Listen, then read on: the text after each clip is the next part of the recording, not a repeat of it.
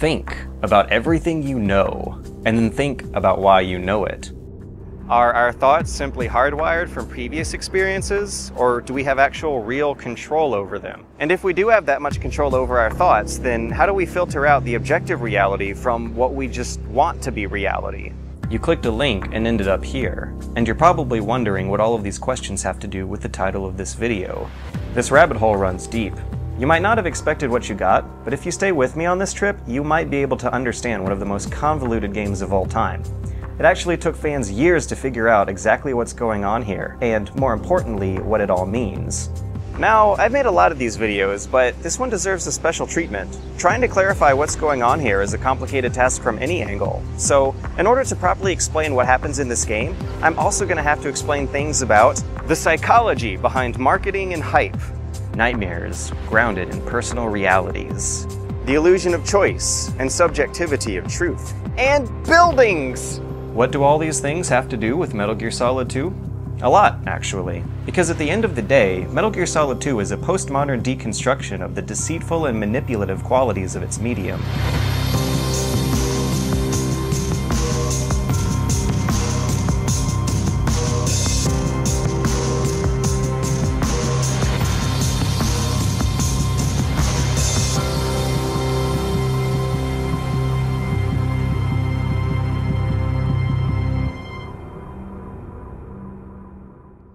When people refer to Metal Gear Solid 2 as being a postmodern game, it's important to know exactly why that's the word they chose. It's important to understanding the world in which it was created, and what that claim says about that word and what it says about modernism as well.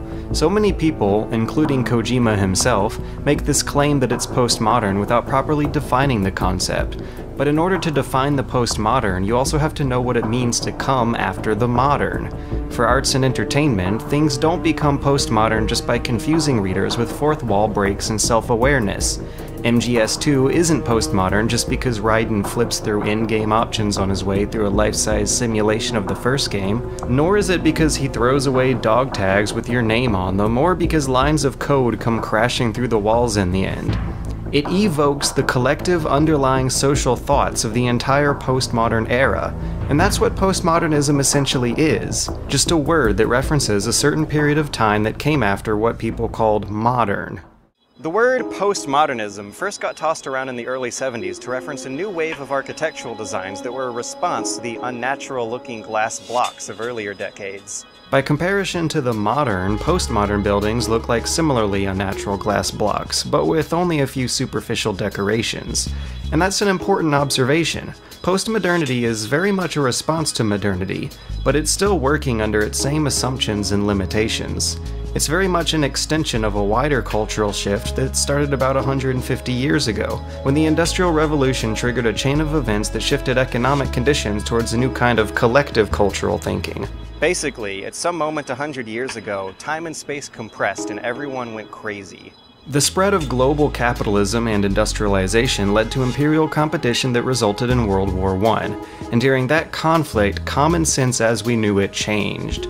The brutal efficiency of the factory and the railroad meant that time was money and travel was cheap. The sheer scale and longevity of World War I meant that all of humanity was equally capable of the same atrocities. Modern art evoked this cynical pluralism by depicting the same scenes from multiple angles at the same time, always with the clock constantly ticking away in the background. Virginia Woolf and James Joyce happened, and these writers depicted characters who were fragmented, bipolar, or self-aware of their place as characters in books. When city planners jumped on board, they built wide-open celebratory squares that eventually became used as rallying points for brutal regimes. Everyone's morbid obsession with the dehumanizing efficiency of this economy led to another world war, with an even shorter wind-up and cool-down than the last. But industrialism never stopped. In the 70s, the first world's manufacturing economy turned over into a service one. Cheaper jobs got outsourced to other capitalist countries thousands of miles away. Communications got faster, and yet again, so did traveling. The fleeting nature of time and the volatility of business now means that workers live in episodic moments of the present. Kids grow up in phases, and the unemployed are in between jobs. We're always trying to plan ahead, so the future has been folded into the present. And on top of that is the confusing realization that this entire planet, which is actually quite a small and lonely place, is filled with an astronomical number of human beings who all need to be individually respected. In the midst of an entire society of identity crises and contradicting moral values, a new search for greater personal meanings arose. People want a solid moral foothold in this very unstable world, so individuals peruse in and out of major lifestyle brands and political movements. So the postmodern arts and entertainment that evokes the postmodern era are inherently schizophrenic. You have characters with a conflicting sense of time and place, who often have to juggle multiple plots at once, each one with an uncertain context. If modernist fiction popularized meta-narratives, then postmodern fiction popularized metafiction. You have highbrow literature delivered through lowbrow mediums, stories that tell stories about other stories. You have a deconstruction of what narrative rules constitute realism, and fiction that's critical of those dogmas. The nature of postmodern art is to question the dogmas of what came before it. That is, the rules and techniques that were accepted as permanently modern despite ironically characterizing a very brief period of history. And one of the most effective ways to do that is to highlight the context in which art is presented, oftentimes by pranking the viewer into questioning whether or not it's art at all. These urinals and soup cans didn't take a vast amount of skill to make, and they're not pretty to look at, but what's important about them is the context that they're presented in within the art gallery. The real showpiece is how ready people were to put this stuff on a pedestal. These artists knew that they already had fans who would justify whatever they made, and they also knew that people would care enough to argue about it, and even that is a part of the context these pieces are actually showcasing. They use this context to deliver messages about taste and class, or about reproduction or originality. In other words, postmodern art asks questions about art by putting it in an unfamiliar context, and a proper understanding of the context that Metal Gear Solid 2 was released under is required for a proper understanding of the game. More specifically, understanding that context is required to understand how the incredible differences between these two chapters were designed to manipulate fans. Most importantly, the manipulation actually began long before the release of the game. There were already Metal Gear fans who would have bought it and loved it based on the name alone. It's a bit difficult to remember that this game might have been the most anticipated product of its time. Sony was distributing VHS tapes with trailers. People were buying Zone of the Enders by the thousands just for a 20-minute demo. It was a massive step up in terms of fidelity than what we had seen before, and would finally meet the standards for what an actual next-gen game of the time would look like. It was also still a young series, following a cliffhanger ending that left plenty of room for an exciting and dangerous sequel. The hype was massive, and throughout it all, they never once showed us what 90% of the game was actually going to look like. They never hinted that Raiden was going to be a thing. He isn't even on the back of the box, but for all intents and purposes, he's the main character of the game. But even after the game's launch, you'd be forgiven for not knowing that. After all, the first hour is a carefully constructed tech demo designed to completely pander to fans. This opening tanker sequence is the most convincing piece of misdirection of them all. It exceeds what was shown before. It carefully sets up for a sequel that's almost too good to be true, while also fan-servicing the living daylights out of Snake and Otacon. The first cutscene keeps Snake hidden behind smoke and mirrors for an entire 3 minutes before the grand reveal, and once that's over with, it isn't shy about showing off the gameplay changes either. The game points out that guards are tougher than before, and that you can shoot out lights to play with shadows.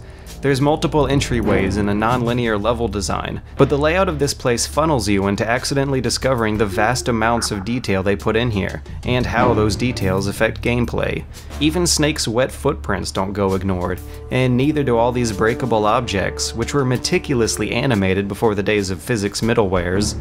The attention to detail is crazy, and so far, the callbacks are tasteful. They even throw in a Raven revival fake-out to foreshadow the craziness that's to come.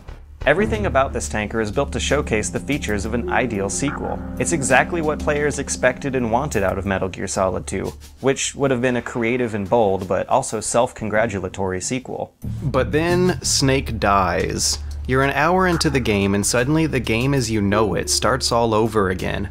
And this time, it's an awful lot like the first game. You see Snake dive into the docks of a terrorist-occupied workplace. and he wears a mask while waiting for a guarded elevator to arrive. Even the Colonel's there, saying the exact same lines as last time. There's so many unsettling and outlandish little details in the beginning of this chapter that it's hard to keep track of them all. The tone is considerably darker, and the levels are now linear metal corridors. The dialogue is really stiff and dull, and we find out that Raiden, our new character, who couldn't be any more different than Snake, is going through an almost nightmarish ordeal. His name, his relationships, and even his blood have been taken from him for the sake of this mission. You're currently using artificial blood primed with nanomachines. What did you do with my own blood? It's being kept in cold storage. It will be circulated back into your body when you return. And these codec calls are relentless. Seriously, you play the game in 1-minute bursts here. The frequency of these calls got a lot of backlash in reviews of the first game, and they were light in the tanker, so you have to wonder why they so furiously return to re-explain tutorials and exposition that you already know. This issue could not have passed playtesting. It had to have been included deliberately to make a point. If the first few minutes of the tanker chapter are what a great Metal Gear Solid sequel would look like, then the first few minutes of this chapter show just how much worse it could have gone. There's stuff here that lashes out against both fans and critics. It's a facade that the game maintains up until the very end. The general pacing of the plant chapter looks a lot like the first game, and that was deliberate too. Though it's a totally new story, it's a story both about the events of the first game and also about how we processed those events. S3 stands for Solid Snake Simulation. It's a development program to artificially reproduce Solid Snake, the perfect warrior. The result is a Foxhound Commando. When Foxhound no longer exists, a simulated Solid Snake shaped by VR regimen. Sound like someone you know, Jack? At the very end, the S3 plan reveals that the fans' expectations have been carefully toyed with this whole time. It almost makes a mockery of them, and certainly makes a mockery of Raiden. If the nutshell of the story involves shadowy conspirators who construct a command center that allows them to fabricate grand lies, then it's easily an extended metaphor for the game itself, with Raiden being the analog for the player's real-life role as a Metal Gear fan. He's a delusional video game-addled rookie who was a fan of Solid Snake, and he believed the conspirators' lies up until the very end.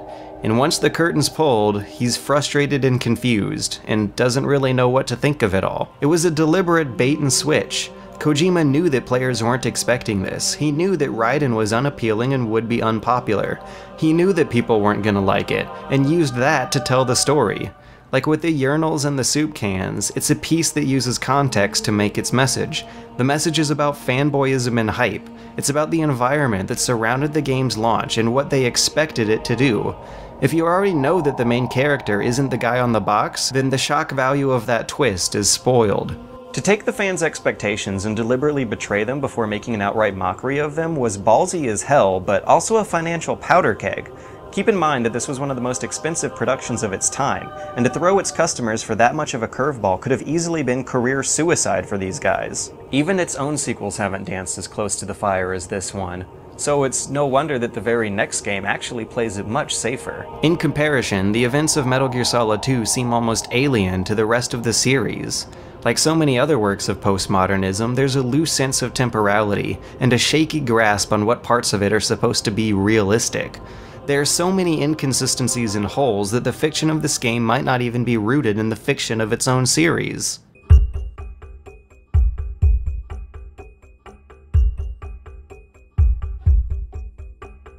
Like all nightmares, the events of this game are grounded in just enough logic and reason to make it scary, to juxtapose it against the comforting realism that we all experience in waking life. Nightmares rarely make sense. They rarely end on a satisfying conclusion or tell a really well-written story. Even during this game's most ridiculous moments, even when Dr. Robotnik is rollerblading around with this Ganguro girl and her flamenco vampire, it's still grounded in realism.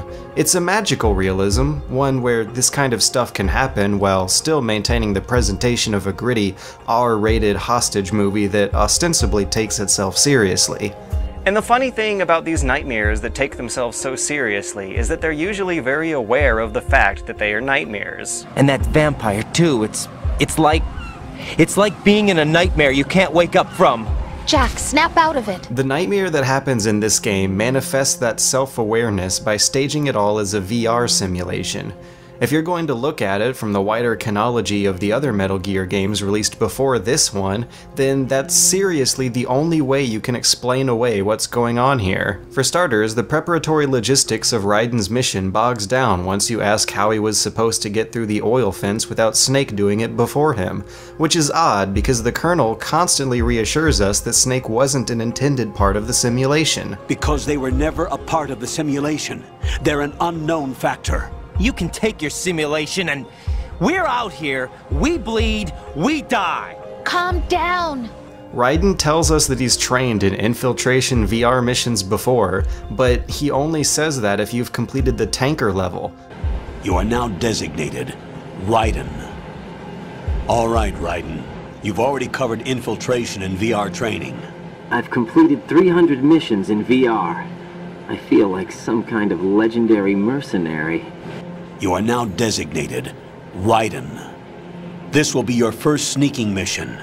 The arms will naturally have to be procured on site. Which suggests that we might have actually been playing as Raiden playing a simulation of the tanker level, which is suggested even further by this line here. I've gone through VR training of the tanker mission before. Yeah? Well, I doubt it accurately simulates the events of that mission. It's also weird that in these flashbacks of the tanker mission, we're being shown a different tanker than the one we actually played. It looks like cut content, like the lengthy escape sequence that didn't make it into the final version of the game. Instead, we saw the tanker just snap in half and Snake spill out. If the details of this flashback are supposed to be canonical, then how do we know if we're looking at Raiden's VR mission or Snake's actual flashbacks?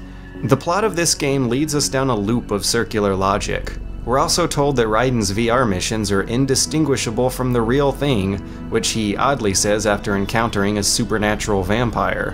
Snake remarks that the vampire is something you'd never see in VR, but if VR is indistinguishable from reality, then what's stopping their whole waking existence from being VR? I've had extensive training, the kind that's indistinguishable from the real thing. You won't see that in VR, I guarantee. We can already see from the cutscenes that there really isn't anything stopping unrealistic characters from showing up in VR, so how could he possibly exist if this wasn't VR? The reality that Raiden had prepared himself for is torn apart, and quickly turns into something more surreal. The name associations teased up to this point suddenly get taken literally, like how the Colonel, who's actually the AI core of GW, actually plays the role of a computer kernel. The big shell is a shell interface that Raiden uses to interact with the simulation. His real name, Jack, is a plug we jack into to interact with the shell, while the kernel processes all of our actions into plot outcomes. Suddenly, the fact that he flips through your game options screens inside the game no longer looks purely utilitarian. Right around the time that the AI kernel is revealed, lines of code begin to seep through the walls, and soon we hear Snake say this. If you run out of ammo, you can have mine. You got enough? Absolutely. Infinite ammo. This is the smoking gun. Here's Solid Snake, the picture-perfect representation of what Snake looks like as an idealized video game hero, just as he appeared during that glorious and fleeting first act. Even better is that he has cheats turned on, literally.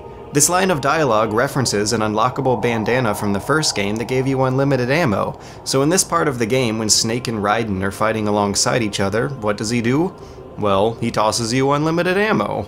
This nightmare isn't based on a fictional reality. It's based on our own. Despite being a series of metagames, no other Metal Gear has come this close to total absurdity. Snake actually turns on cheat modes right in front of you, and the plot just rolls with it.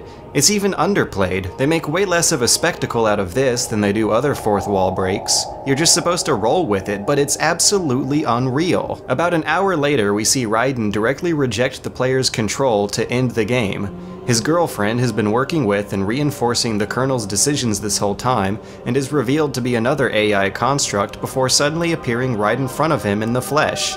Does she exist or not? Does it matter? We can tell that Raiden is almost completely delusional at this point, mostly from being a self-aware character in a fictional video game. Snake actually reminds us of that fact. There's no such thing in the world as absolute reality. Most of what they call real is actually fiction. Later on, Metal Gear Solid 4 would come out and mostly retcon this reading of the game, but it's important to know that Metal Gear Solid 4 wasn't supposed to happen. Metal Gear Solid 2, much like number 3, 4, and 5, were all billed to be the end of the series. This ending here was meant to be conclusive. These questions were deliberately left open to make room for a greater message, which is to stop worrying about canon and learn to love subtext. Of course, this story is a linear mess of holes and contradictions, but in the end, you're supposed to have your own fun trying to come to the conclusions yourself. Listen, don't obsess over words so much. Find the meaning behind the words, then decide. You can find your own name. And your own future. I know you didn't have much in terms of choices this time. But everything you felt, thought about during this mission is yours. And what you decide to do with them is your choice. Games are perfect for liars and sadists. They are manipulative illusions, very deliberately designed to dupe players into believing they have the agency of choice. But in reality, almost every possible interaction and outcome in a game has been carefully cultivated out of rigorous playtesting. Choices are cleverly presented under the false premises of role-playing. You are not a brilliant strategist. You are not a real estate tycoon. You are not cleverly making up these jokes by yourself. You are pretending. You are not a secret agent sent out on a mission to rescue the president, and you weren't last time either. You're tapping on a piece of plastic in front of a TV screen, playing a game. If a recurring theme of this game's story is to frustrate and confront players of the first game, then designing the gameplay around that theme must have been the easy part. It's easy to see that while the story of this game was written with absolutely cutting-edge design philosophies, its gameplay was very much constrained by antiquated design philosophies. It actually gets in the way of clarifying the point of the story. By comparison, look at Spec Ops. That game wowed critics by featuring a story with elusive causality, a delirious and delusional character, one who was deconstructed by the player's actions. Both games judge their audience while also asking their audience to judge themselves, and they both embrace ludonarrative dissonance in a morally unstable and cliched military setting. And of course, both games were falsely advertised. But one of these games struggles to make its point. The other demonstrates it vividly, and sparked a critical revelation. Spec Ops succeeded at pulling off all the stunts that backfired for MGS2, and there are a lot of reasons why. Of course, all of the Metal Gear games are loaded down with a lot of sequel baggage and bloated writing, but this story isn't supported by the player's actions nor driven by its core mechanics. Raiden's crisis of self occurs because Emma Emmerich uploads a virus to the core AI. Walker's crisis of self occurs because the player thoughtlessly shoots and kills hundreds if not thousands of other human beings. It's also odd that this heavy narrative about illusory choice is presenting an awfully choicey game. There's an incredible amount of different ways to sneak past guards. Your inventory is huge. There's an enormous amount of tricks you have up your sleeve if you bother to sort through them all and pick them all out. The downside is that this expansive toolset is bogged down by a bunch of fluff items. Seriously, how many people actually use the microphone outside of its one room? And unfortunately, it's not easy to pull off a lot of these moves thanks to a camera system that uses claustrophobic horror game angles. In the plant chapter, you have to do a good deal of sneaking without the radar, and that just shows off how much of an elaborate process you gotta go through just to point the camera at what your character is looking at. You gotta hold the direction buttons towards the wall while holding the triggers, and then you wiggle the stick. And you can't let go of any of these buttons without breaking the action. The first-person mode is a godsend, but peeking around corners with it limits your mobility and also exposes you from cover. By comparison, sneaking through the levels in the first Splinter Cell is night and day. It came out around the same time and proved that you can pull off a lot of these same moves with a much simpler control scheme, largely thanks to a completely controllable camera that's always peeking just over your character's line of sight. In fact, future Metal Gear games would take that very same camera from Splinter Cell, and suddenly you no longer have to worry about getting spotted by guards who are out of frame. This anachronistic conflict between modern-day philosophies and dated sensibilities is further reflected by comparing it with modern art games, which usually use more abstract tokens to clearly demonstrate complicated concepts. Thing is, despite the game's mind-boggling postmodern plot, there isn't much of it reflected in the minutiae of its gameplay. Up until you run through Arsenal in the very end, its story about misinformation and misleading expectations is primarily delivered through cutscenes and not gameplay. But all that brilliantly changes in the third act. Like Spec Ops, the game boils up frustration and confusion that's shared both by the player and the character. It finally erupts here, breaking all conventions in a way that's still disturbing to this day. All of the plot's problems are resolved here too, and they're also finally being reflected by the gameplay. We were shown Hollywood action films every day. The kind with macho guys and big guns. They call it image training. This monologue, when Raiden is talking about his past as a child soldier, that is the precise moment where the game breaks over itself. This line, where we find out that our character's backstory was a lie and that his real story was shaped by fiction, that's when players knew that the author has been subverting, betraying, and rejecting their expectations all along. And the reason why it works so well is because it breaks all the conventions and expectations that we've now grown accustomed to.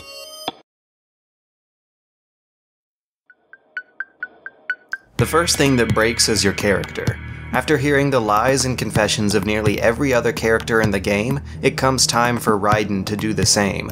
In this cutscene, we find out that he's not actually the effeminate wargame-trained rookie that we were so shocked to find ourselves playing as earlier. In fact, he has a backstory that's more sadistically macho than pretty much everyone else. He's not actually an empty jack that we can comfortably inhabit. He has baggage, and he's no longer keen to giving us full control. Stripping him naked here serves a dual purpose. It highlights the brutal rebirth of this character while also giving him a gameplay-affecting reason to reject the player's control. Of course, back in 2002, no one wanted to test to see if you could have a dude's junk hanging out anyway, so for this segment, Raiden can't bear to show himself to our camera, which is especially weird considering the life or death circumstances he's under. So you can't free his arms for the attack moves that you've gotten yourself used to. Your inventory is completely empty and Raiden actually sneezes against your will too. Your vulnerability and confusion couldn't be more overstated, especially because this chapter also breaks the physical space of the game, beginning by framing the scene in The memory of Shadow Moses.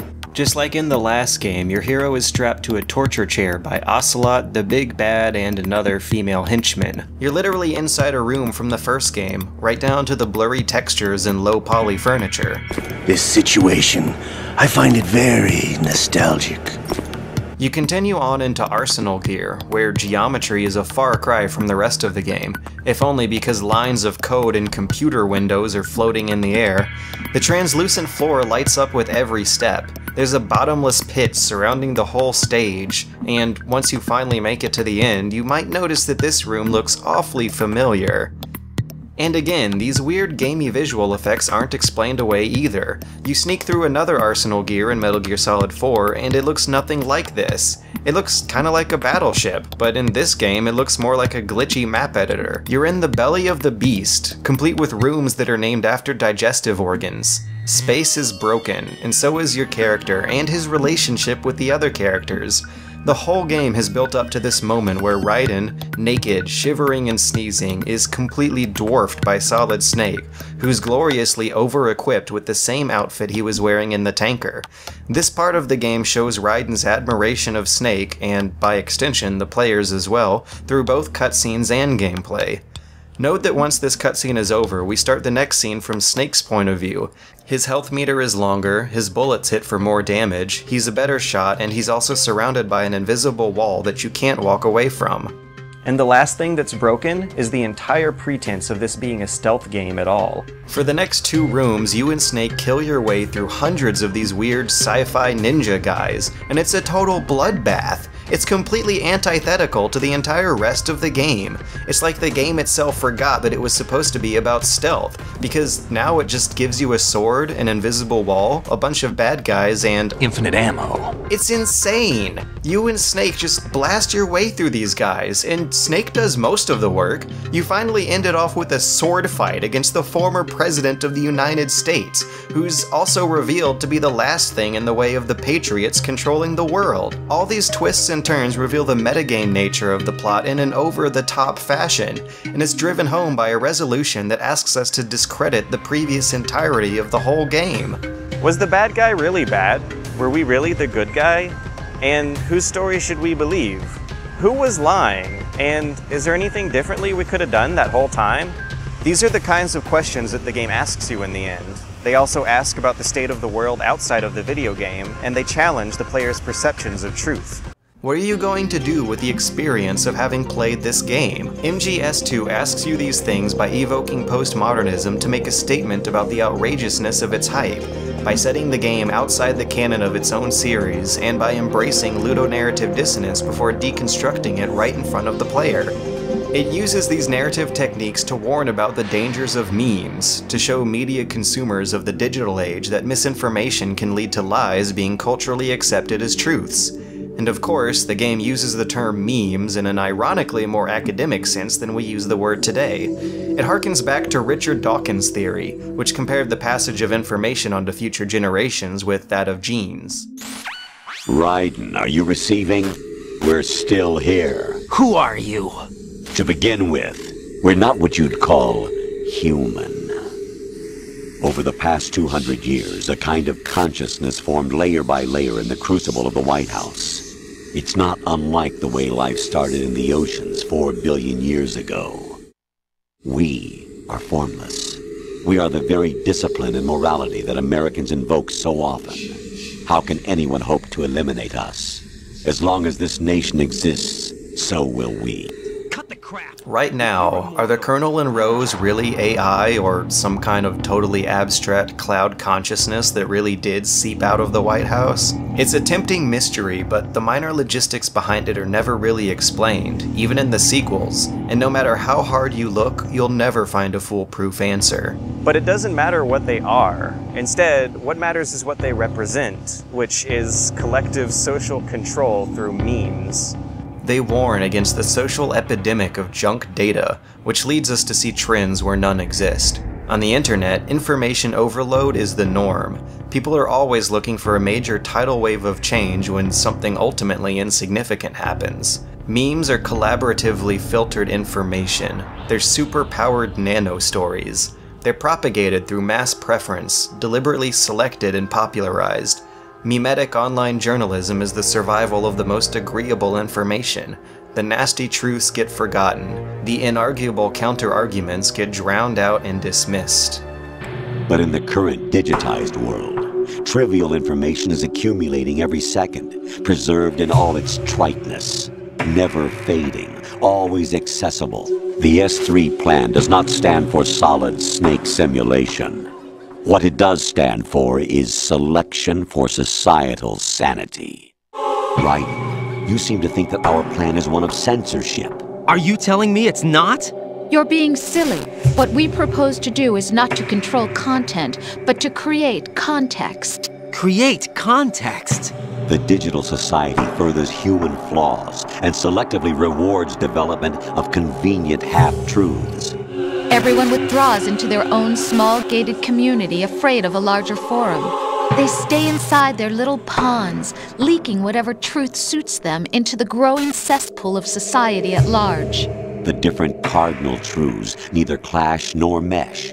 No one is invalidated, but nobody is right. Not even natural selection can take place here. The world is being engulfed in truth. And this is the way the world ends, not with a bang, but a whimper. They're talking about confirmation bias, and in the digital age, confirmation bias controls information. And it's not just a social phenomenon, but psychological too, and it's almost unavoidable. Remember this line from the end? What you think you see is only as real as your brain tells you it is. In this elaborate, convoluted plot, Raiden unknowingly enslaved humanity because he wanted to believe that he could live up to Solid Snake. We enabled him to do so because we wanted to play a sequel to Metal Gear Solid. Why did he do that? Think about the overwhelming allure of the secret agent role. Think about how people are so eager to obey dangerous orders when given the opportunity to lie to others. Think about how eager people were to abuse each other during the Stanford prison experiment. Think about the role that viral media creators play. Think of the guys who actively work to trick everyone else into propagating their memes. The people who tally preferences, cross-reference trends, and enumerate words. The people who measure thoughts with scientific models, and carefully alter and manipulate their message to suit the kind of responses they want. The truth you believe in, is it genuine? Are you enabling lies? If you're watching this video right now, then there's an automated analytics system that is tracking your view. It meticulously measures when you started this video, when you're gonna stop, and what you clicked along the way. Big Brother isn't me. It's all of us. Big Brother is watching, but we're staring right back. The masses are now in control of our information, for better or for worse. What that means is that you're in control of the entire world. Take your thoughts and put them out there. Public scrutiny will decide what's right or wrong. Collective, cultural, cumulative memories are what we all leave for the future. Everything you know, everything you're thinking about could not have happened without that effort. And now, we are all responsible.